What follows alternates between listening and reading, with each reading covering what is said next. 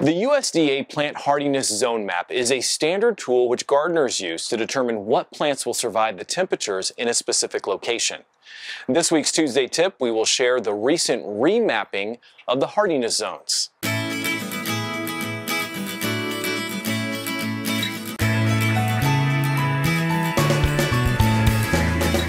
Hi, I'm Mitch and I'm a University of Missouri Extension Master Gardener of Greater Kansas City. The Plant Zone Map is a common guide which gardeners use to determine if a perennial plant will survive long-term in the cold temperatures of a typical winter. This map has been an important tool when selecting trees, shrubs, and perennials for gardens for more than 50 years. The map divides the country into 13 zones based on the average lowest winter temperature in each state. Back in November 2020, we made a video called Zoning In on Plant Hardiness Zones, and it has lots of detail about how to use the Plant Hardiness Zone Map. A link to that video is included in the Show More section of this video.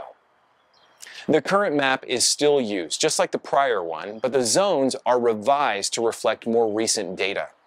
At the end of 2023, the USDA revised the map found at planthardiness.ars.usda.gov to reflect the updated temperatures for the 29 years between 1991 and 2020. Because of newer technology, the updated map better allows for such things as changes in elevation, bodies of water, and heat sinks created by urban areas. Each of the 13 zones across the United States is broken up into half zones of A and B. Look at the map and you'll see that Missouri is largely in Zone 6, and Zone 6 is divided further into Zone 6A and 6B. If you compare with the older map, about half of the country shifted to the next warmer zone. Importantly, the zone changes may not be descriptive of overall climate change, but rather the erratic nature of temperature extremes. Also of note, with milder winters, our plants may have less stress, but warmer winters can also allow the opportunity for invasive species to thrive. To use the map, input your zip code and your zone will appear with details. Keep in mind the map is only a guide to help gardeners select the plants most suited to their location. It is only a guide based on the average annual temperature. Occasionally, temperatures may rise or fall far from the average, and plants can be damaged by such extremes.